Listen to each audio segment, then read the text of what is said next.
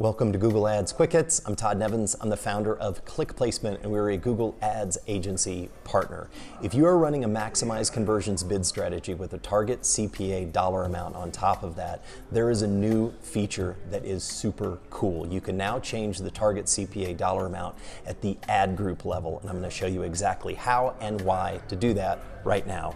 This particular campaign targets neck lifts for a cosmetic surgeon, and you see here that I've got a Target CPA dollar amount set at the campaign level at $170, telling the system we're willing to spend $170 per conversion. But there are two ad groups in here that are outperforming, and both of them pertain to people that are using, this is the title of the ad group, but when surgery is in the search query, and I know based on the title of these ad groups that all the keywords in these two ad groups right here, neck lift surgery, double chin surgery, have surgery in the keyword. So you can change, you can update your columns right here and make sure that your Target CPA column is populated, and you can simply change, let's say we're willing to spend $200 for somebody that uses the word surgery in their search query. You can put $200 here, save it, and now we're telling the system we're willing to spend $200 in the double chin surgery and neck lift surgery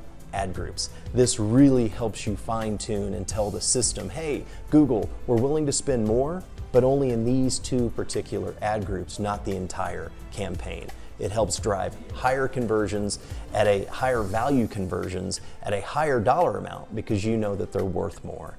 Thank you for watching Google Ads Quick Hits. I hope this helped you. Leave me a comment if so.